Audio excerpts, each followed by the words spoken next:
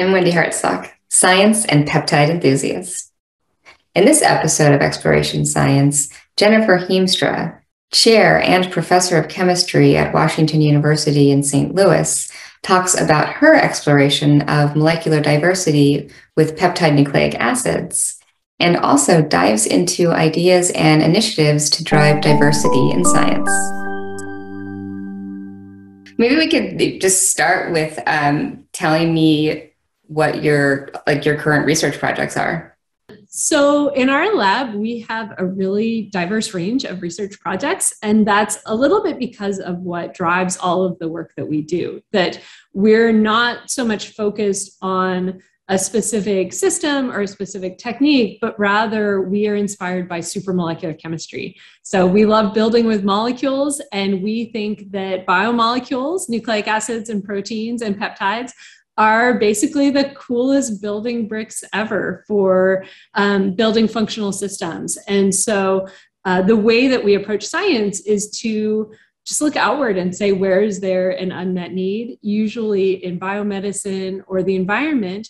And then we have a really interdisciplinary team, and we dig into our figurative box of biomolecular Lego bricks and think about how we can build a system in order to address that need. And then we design and build and test and fail and redesign and rebuild and retest and often fail again. But we're focused not only on being able to invent new technologies that can benefit researchers or society, but also learning through those failures about how molecules interact. Because usually when something fails, or often when it fails, it's because molecules don't interact in the ways that we expected them to. And so at least some of the time in those failures, there's an opportunity to say, oh, wow, this molecule isn't doing what I thought it was doing. Let's dig in and learn a little bit more about that. And so we care both about adding to fundamental knowledge and inventing new technologies. That's awesome. Yeah, I think that's such a good point to accept failure, not just accept it, but actually embrace failure, because you're right, that is sometimes where you make the most interesting discoveries. And so when something doesn't go the way that when your null hypothesis ends up happening, you should figure out why. And yeah, you might find something, like you said, very surprising, and following that. I mean, I think that's such a great attitude.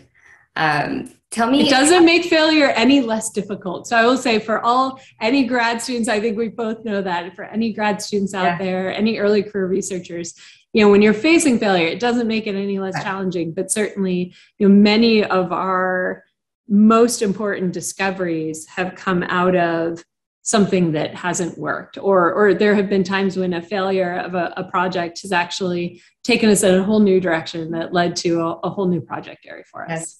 Yeah, definitely. No, I think when I was writing my thesis up, I was like, I could write an 800-page thesis if I had all my failures in there. Right? And we should allow that. It should be out there somewhere. I think that's somewhere that science could really do some evolving, is to think about ways to make a thesis more authentically yours. Yeah, absolutely. I thought about, doing that and then titling it "What Doesn't Work."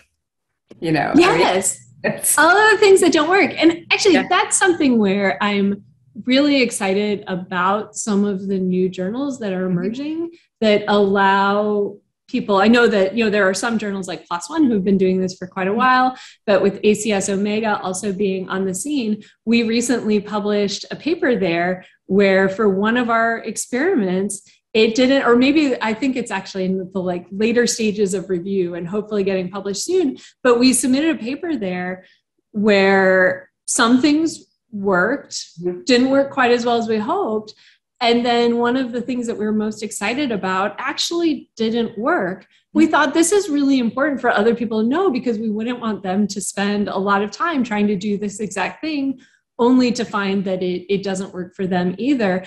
And we actually wrote that in the paper. We included all of it and said, especially given the aims of this journal, we wanted to tell this story, even though it ultimately didn't give us the results we hoped for. And what was so encouraging is that at least one reviewer came back and noted that they appreciated that. And they said, this is great, and we should be doing this. And so I think we need more and more opportunities to do that. And I'm really hopeful actually that having things like ChemArchive and bioRxiv, having these preprint servers is just another avenue by which we can share those things that didn't work.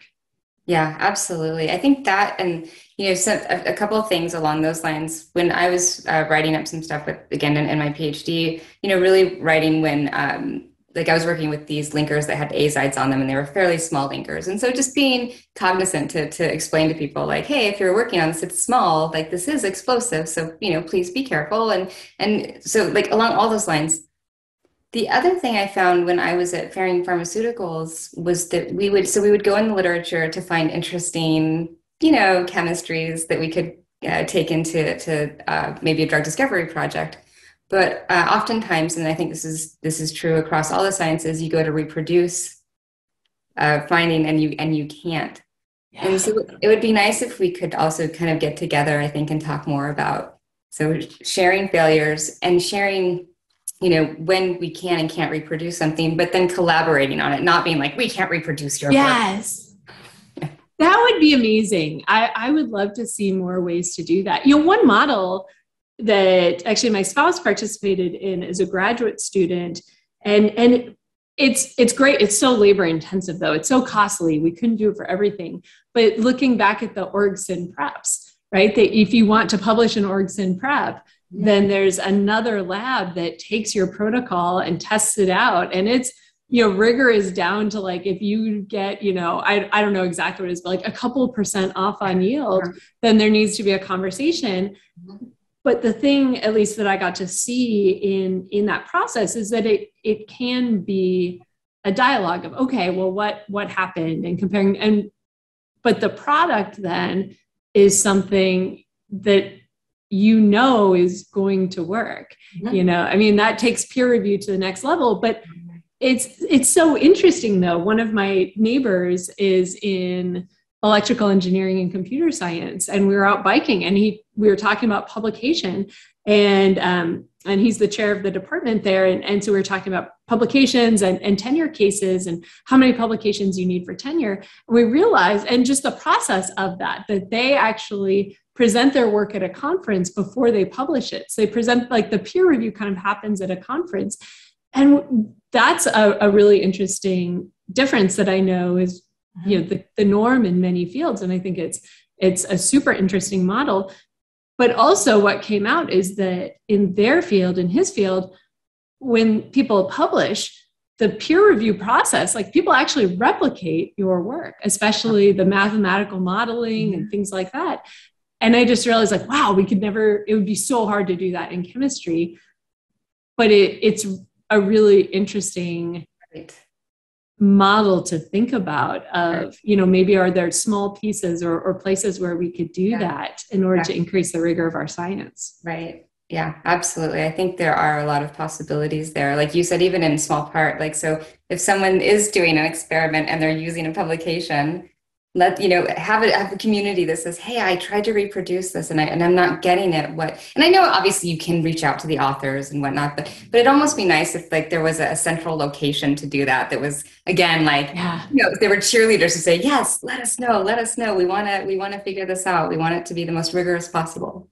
But if there were reward structure, everything, you probably see this too, that if we want to change the way we do science, we have to change the reward structure that drives it. And so it would have to be that there was some reward then for authors who did the original work to go back in and say, oh, right, thank you for letting us know. And now we're going to look into this and do a follow-up publication with more information or whatever it takes. But then that would have to be rewarded in some way, on the academic side, it would be that has to be rewarded by funding agencies or in tenure and promotion reviews, because then it's something that would really happen.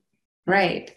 So, and I promise we will talk about PNAs because I'm super interested, but you brought up something else that I've always found, difficult to reconcile. And that is the tenure process and the, need for number of publications, not necessarily quality versus quantity, or looking at a person as a whole. And let me just preface the rest of the question with one of the episodes that's going to be coming out that was recorded by my co-host is on the non-science of the GRE and how that limits diversity in graduate school recruitment and retention. When you're looking at the tenure process, when you start doing, saying like you have to have X number of publications, do you see that as somehow influencing the ability to recruit and retain diverse faculty, or just maybe your thoughts in general on that? Oh, yes. I have so many thoughts about this. I have to say that what I'm about to say are my own personal thoughts and don't represent the official stance of my department or my university. I feel this all the more acutely now as a department chair that, I don't want anyone listening to this, especially as a member of my department, to think, oh no, that's Jen's stance. It's just my personal stance on it by myself is actually with tenure and with graduate admissions, with faculty hiring, with all of these things that we do, we need to create more avenues for excellence, and we need to evaluate each person in context. Mm-hmm. And so to break down each of those things, creating more avenues for excellence is the realization that there are a lot of important ways that people can contribute as a graduate student, as a faculty member. And in fact, one of the most frustrating things as a group leader in academia is that I can read the leadership literature. I do this often because I have a lot to learn from it. And there are many parallels between the business world and academia, but one of the places where there's a huge, huge difference is you'll read the leadership literature and they say take your team and look at each person's individual abilities and skills and interests and then match their job duties to that. And I'm like, I wish I could do that. I wish I could say, okay, this one person in the lab, you're maintaining all the equipment. This one person, you're writing all the manuscripts. You're mentoring all of the new graduate students who come in because that's what you each really love doing and are really good at. But of course, we can't do that because every graduate student has to do research and publish papers and do all of these things to be successful. I would be a terrible mentor to the members of my lab if I divided up responsibilities like that. And so instead, we have to, because of the reward structure that people encounter later on, we have to kind of shoehorn people into a set of responsibilities that are not necessarily aligned with their strengths and interests. And I think the system is changing a lot in that as more career pathways are becoming publicized and there's more awareness of all of the different career pathways you can pursue with a degree in chemistry, and that not all of those rely on having a huge number of high impact papers. Some of them you can get with no research papers at all.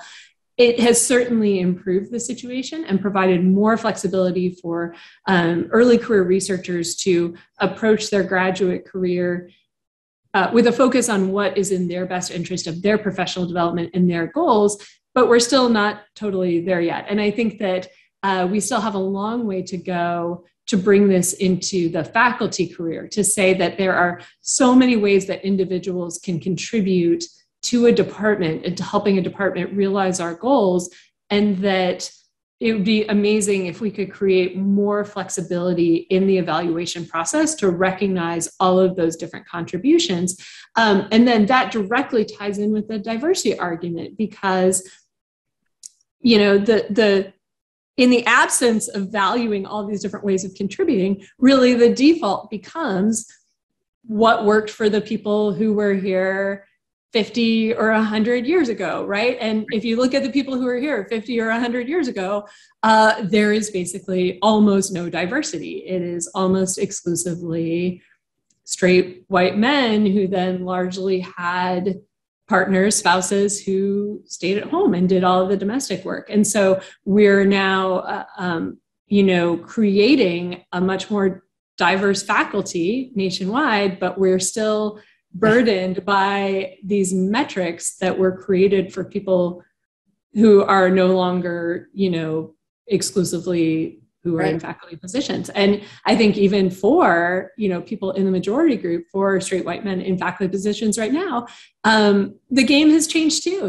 Many of them are supporting a partner, and doing childcare and doing domestic, it's just not working I would argue, it's not working for anyone. I think the old metric system from 100 years ago is not working for anyone, and especially for people who have been historically underrepresented among chemistry faculty. And as we work to change things, we need to recognize that not everyone has the same opportunity for success. That if you become, you asked specifically about tenure promotion, but this certainly is the case for graduate students and postdocs too, that if you are from a group that is underrepresented at your career stage, like if there are, not an equal representative amount of people who share your identities, its success can be much harder, in part because then you're more likely to have to do work to improve the climate, to serve on a DEI committee or be putting time into those efforts.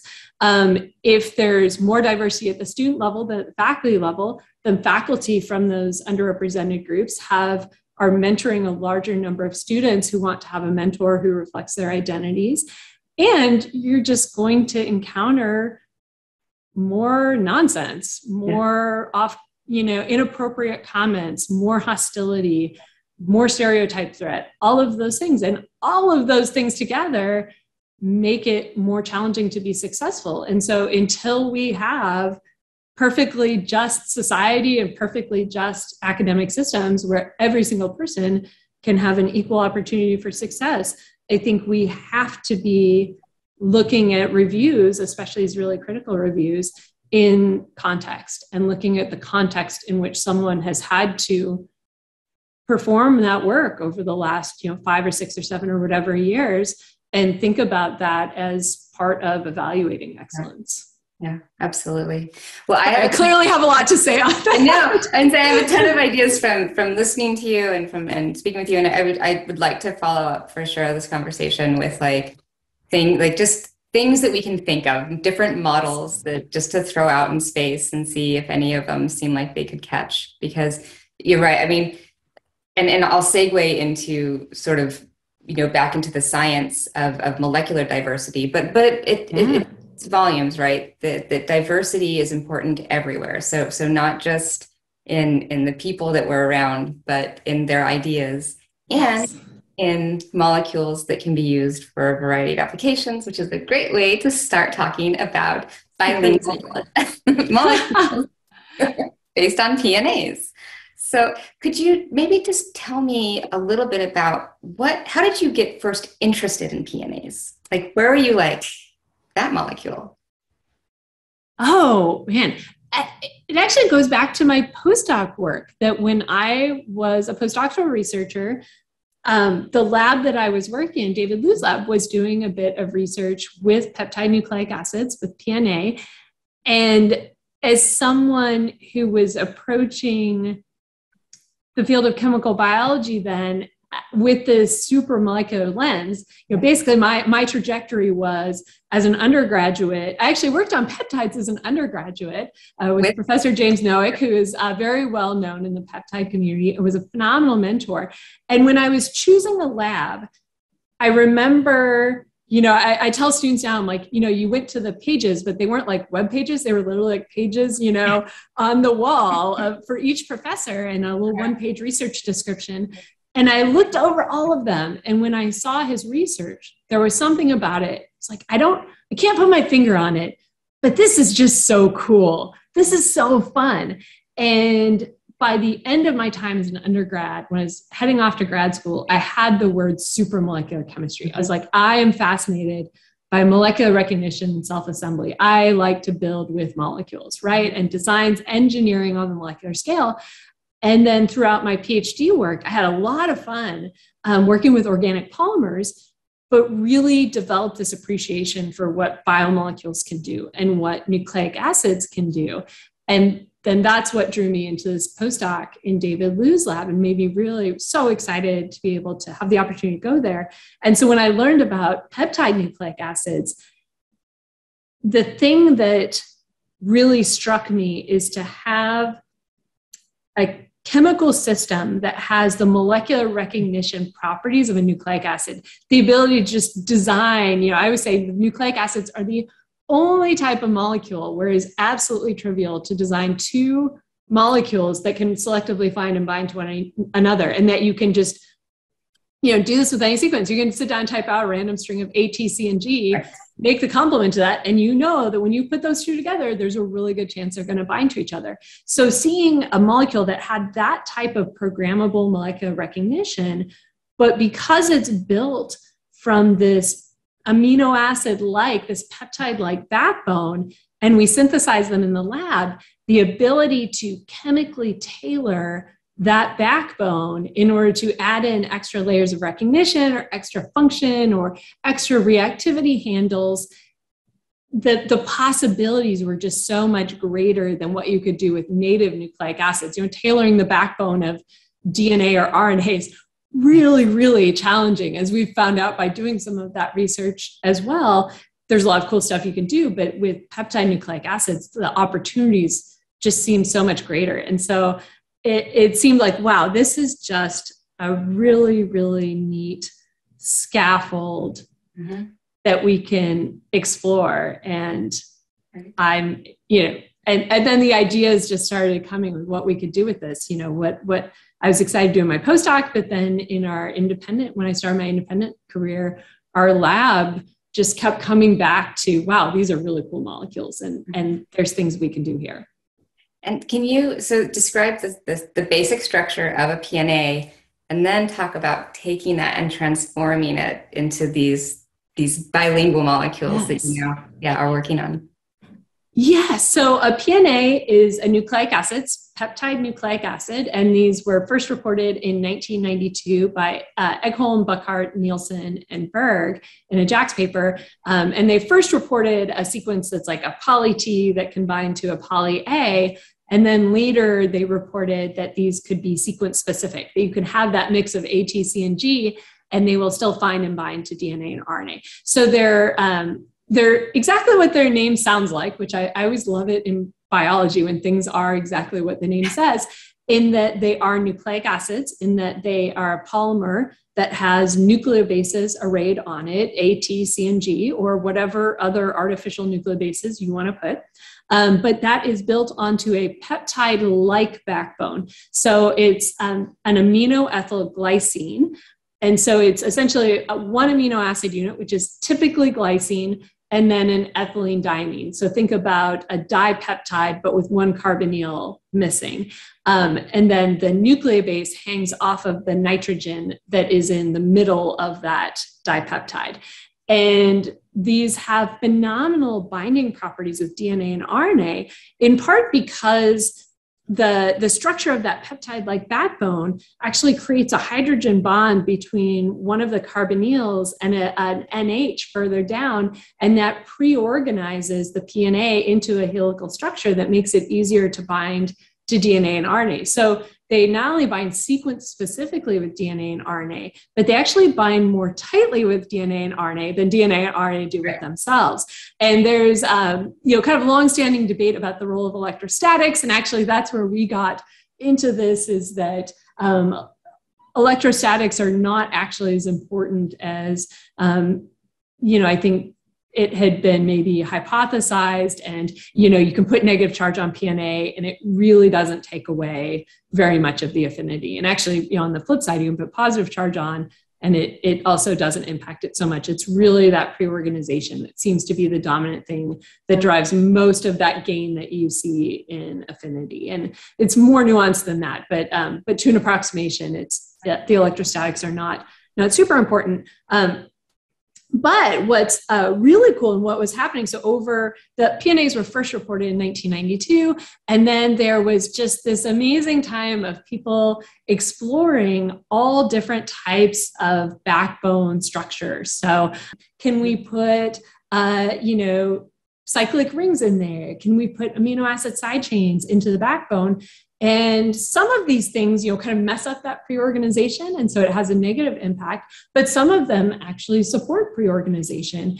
And one of those modifications is that if you have an L amino acid at the alpha position, so actually at the first carbon of the ethylene diamine, then that actually is very positive for binding, because that the sterics actually further reinforce pre-organization into the correct-handedness to bind to naturally occurring ddNA and RNA.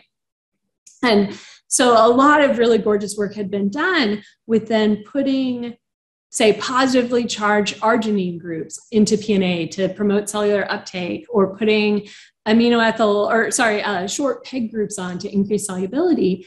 And we came into this field actually from a different angle, in that a proposal, well, I decided really late to apply for faculty jobs, like a month before applications were due, because I had been wrangling my self-doubt, and, I had had a baby, and didn't think I could be a faculty member. And so all of these things kind of conspired to make me think I couldn't be a faculty member and I could never apply for jobs. And at the last minute, I was like, I got to go for this. But I also needed proposals. And so in that moment, this is we're backtracking to 2010, 2009.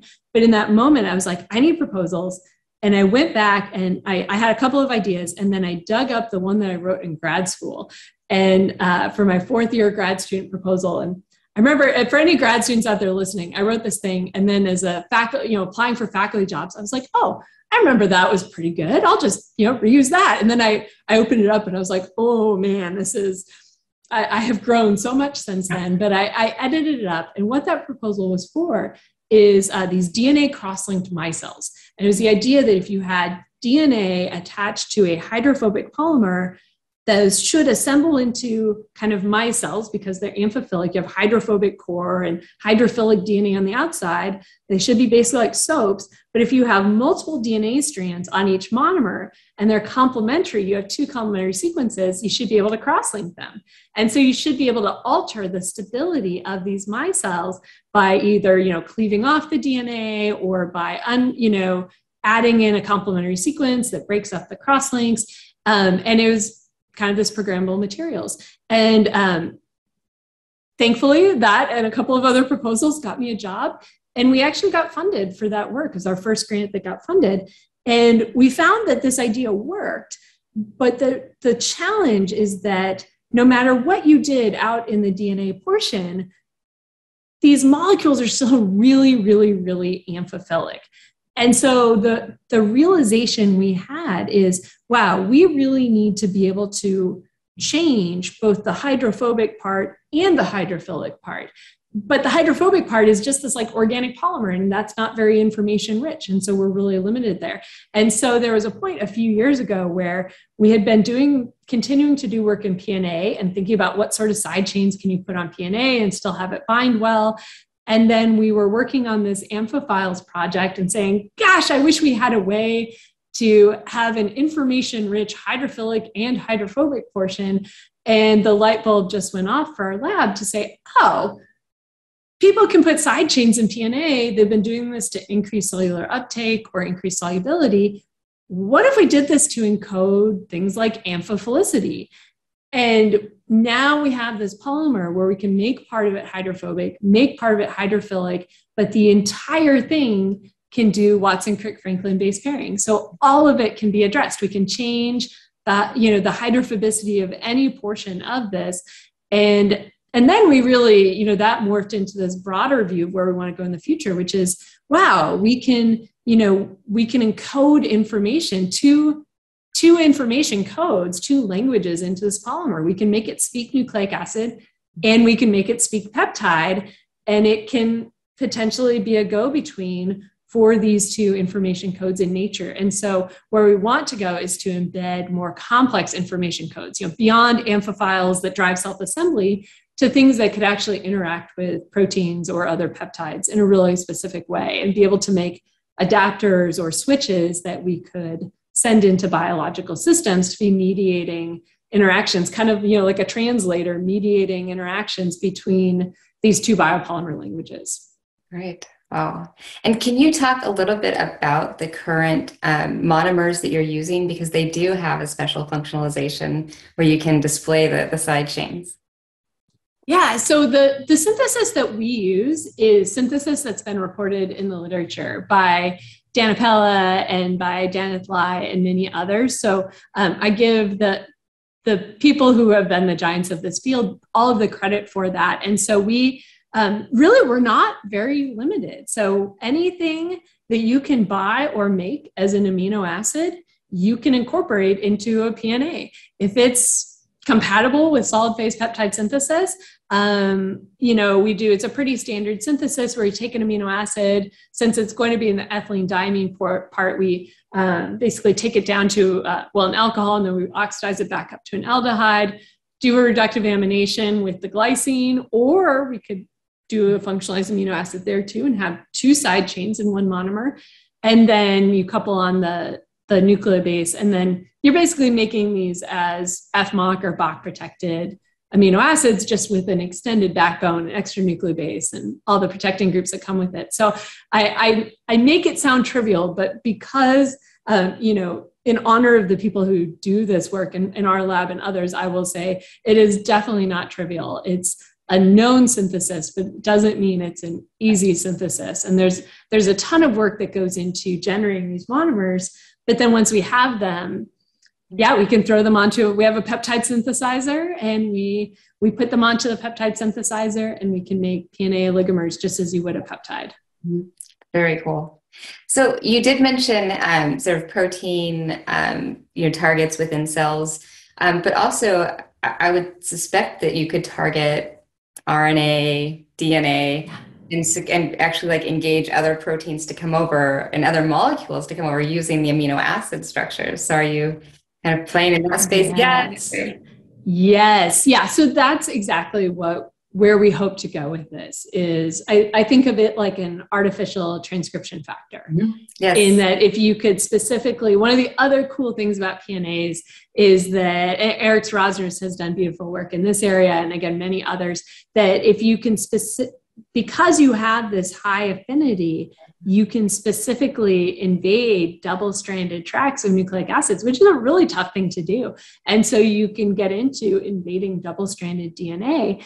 And so if we can have a PNA that can go and target a very specific place in DNA, and then because of the amino acid sequence that's there, that then recruits another protein to that place, that's a really exciting goal. Like kind of the advanced level of what we'd like to be able to do is have a PNA where the amino acids, when it's just in its random coil conformation, don't have particularly high affinity to the protein target. But once you get locked down into the double helix, then you have everything dialed in for optimal affinity. And so you can get that entropic benefit that can drive a stronger interaction. So that's in my dream science world, we would be able to design such things. And in reality, we have a ways to go to understand what it would take to do that. And we need to be engaging more with computational tools and collaborators in order to be able to get there.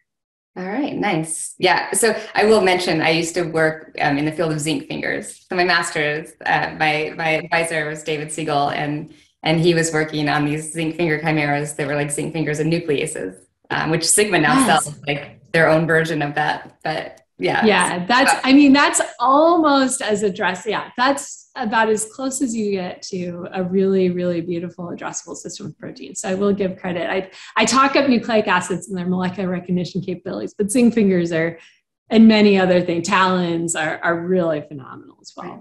But what's cool about, I guess, having those, the peptide nucleic acid and having that nucleic acid recognition capability is being able to target so many types of nucleic acids, like regardless of what they look like in the cell. So again, whether it's single-stranded or double-stranded or mRNA or DNA, or and even exogenous, nucleic acids. I mean, there's even, I was thinking as I was reading your publications, like G quadruplexes, things where like you have these other secondary structures of RNA and DNA that you could actually do, because now you have the capability to change the way that the nucleic acids are displayed in a peptide scaffold. I mean, it's just cool. And there's some beautiful work out there too on targeting G quadruplexes with PNAs. It's the PNA field is this really phenomenal field of just great people who keep pushing things ahead. Right. Yeah. Have you seen? Because I was kind of looking at the publications and So it was like in the, like when you go to like the PubMed, you can see like the number of publications per year. And so it looked like 2017 was like boom. And then it kind of fell. Are you seeing a Yeah. resurgence? Like tell me what, because again, I'm not in the field. So I'm this like outsider looking in. So Yeah. I think the PNA field gained pretty steady momentum from the first discovery as people thought about chemical modifications.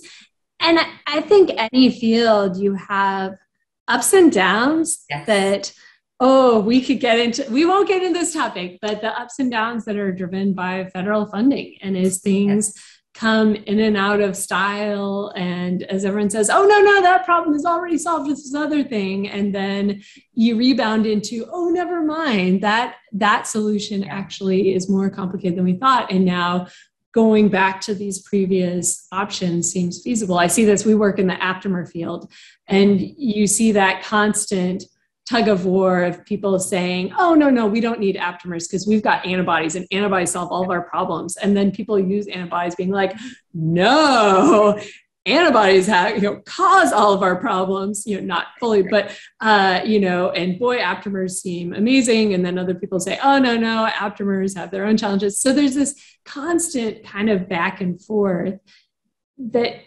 exists in the federal funding system. And it's one of the big challenges to doing academic research because you're constantly having to navigate that. And it's like, no, we just want to do the research that we're doing and keep making progress. But we have to live in this ecosystem of constantly adapting as well. And so I think some areas of research do, ebb and flow. And I imagine, I know that happens in the US. It likely happens in other countries as well, possibly in different ways and on different timescales. But I would say that could be something that drives a lot of the back and forth of,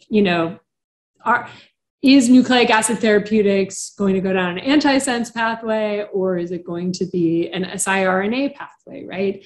There's benefits to both of those. And I think we don't have enough nucleic acid therapeutics out there to really call that a solved issue. Well, and I always worry when any entity decides that one molecular class is the way to go. I get it though. I mean, obviously you have like a certain pot of money and you have to figure out where should it go. But I think, yeah, like being open to understand that there's not one modality that will work. There are many modalities and they will work sometimes and they will not sometimes.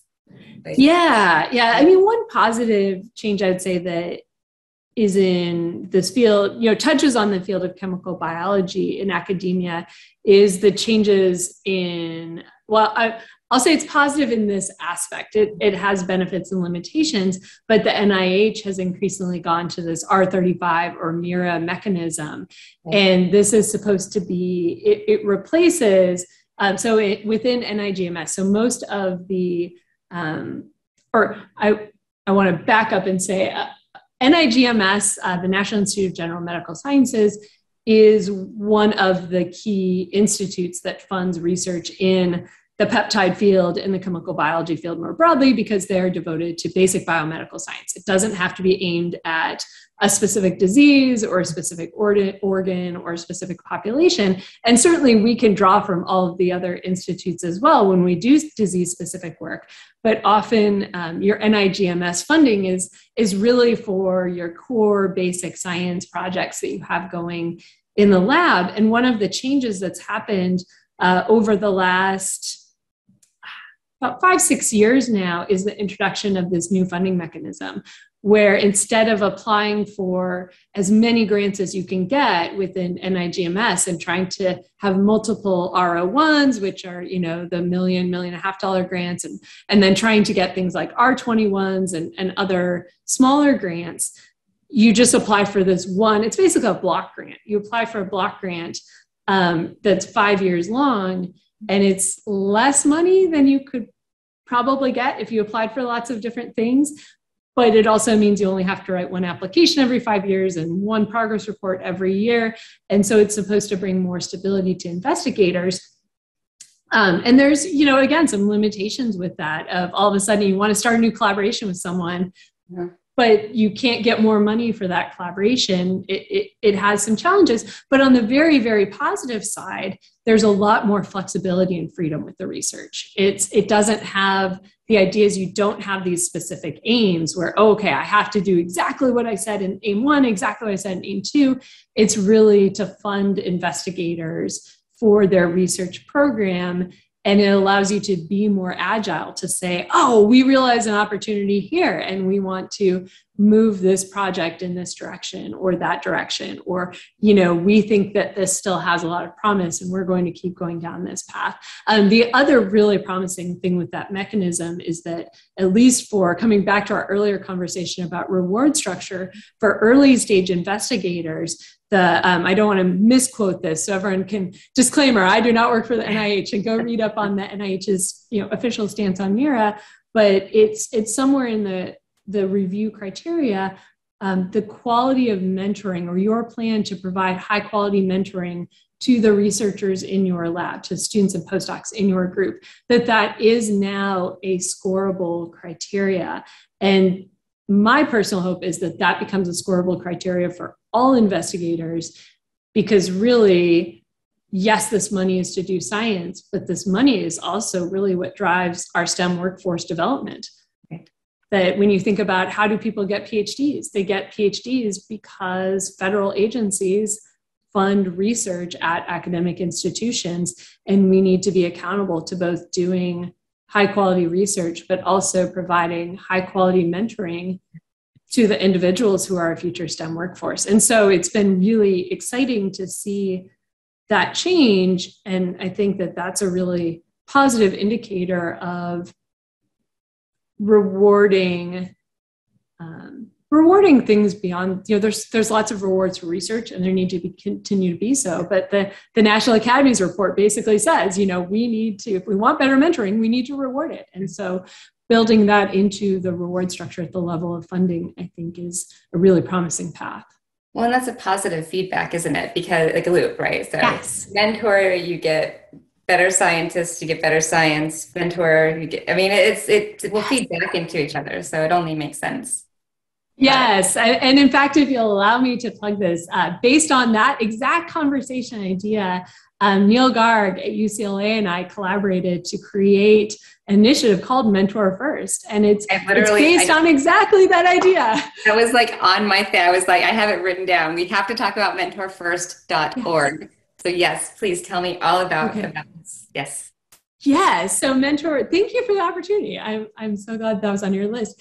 So it really came out of exactly that conversation of mentoring and research are both important.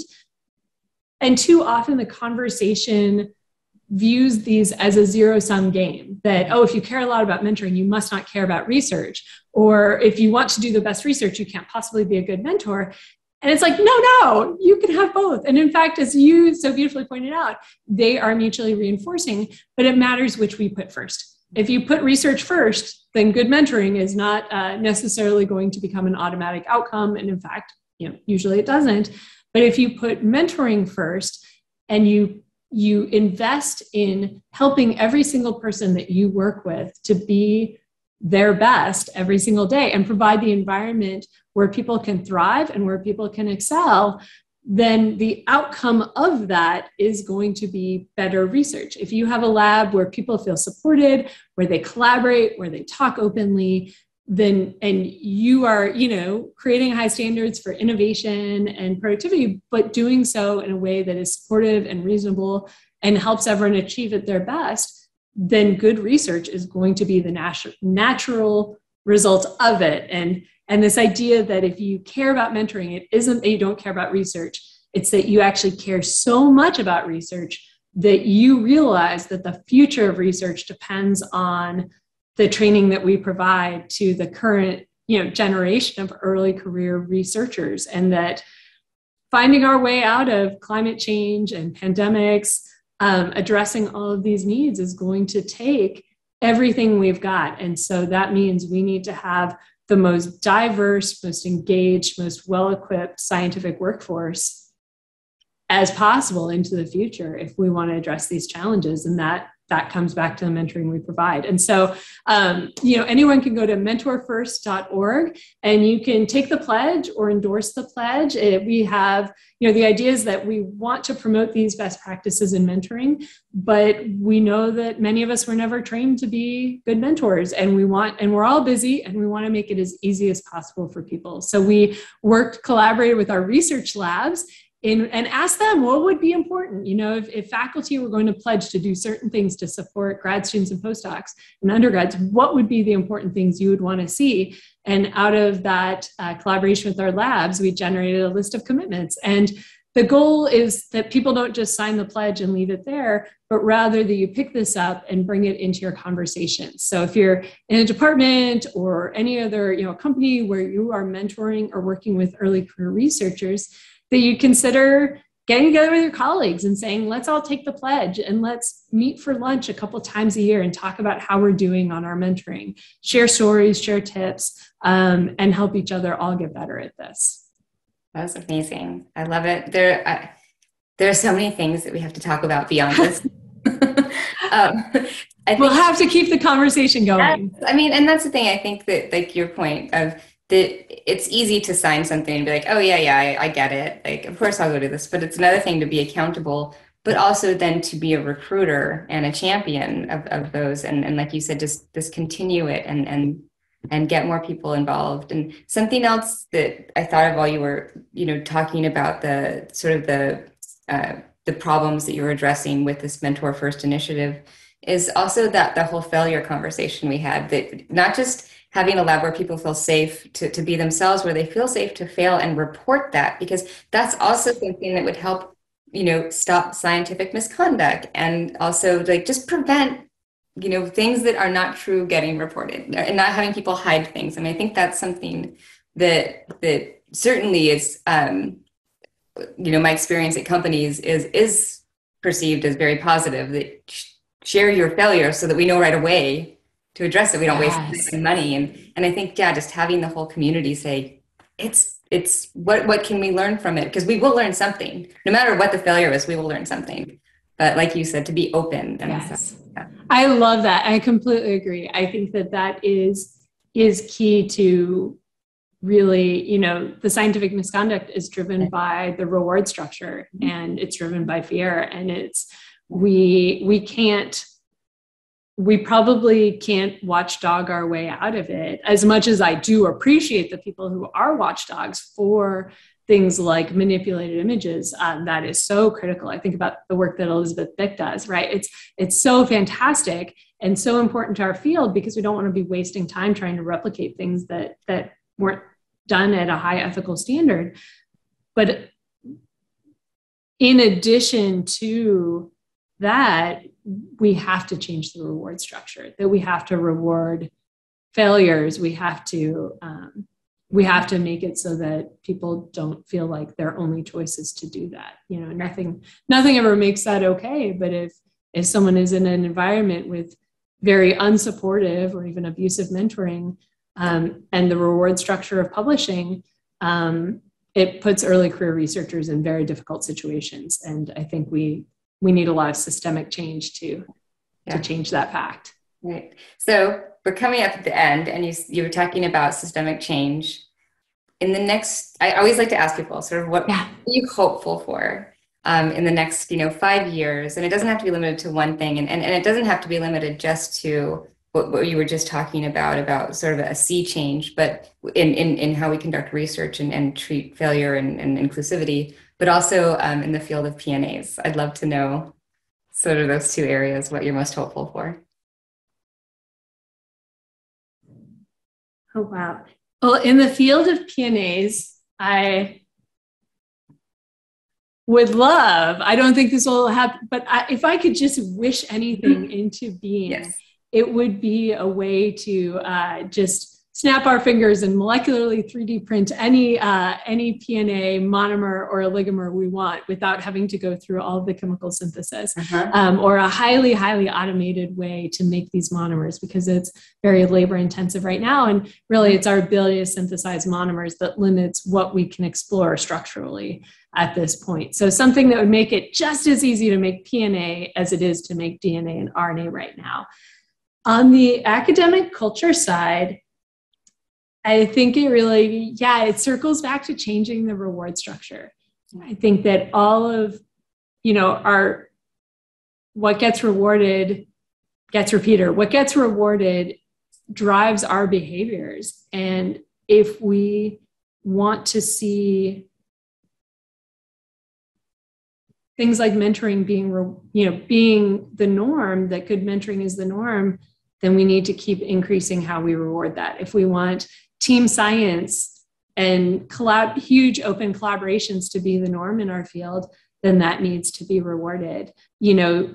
Creating an inclusive environment in your lab needs to be part of research excellence. And we need to really embed the things we value most in the metrics that we value most. And that's when we will create change the most effectively.